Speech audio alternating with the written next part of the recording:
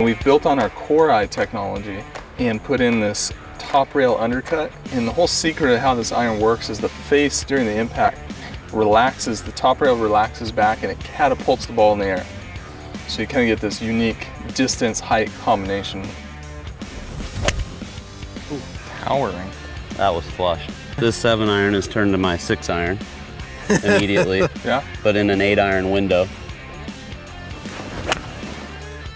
So I think a good 7-iron for me is 175. Got some good news for you. Ooh. With this one, 190. Unbelievable how far that's going. I can see for, you know, the club golfer, the weekend golfer, this being a huge help.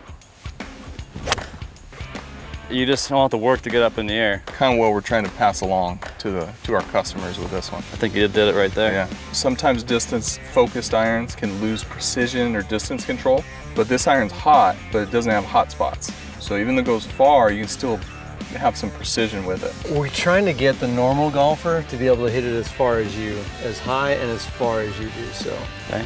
sorry about that. No, Trying to make you're making my job harder.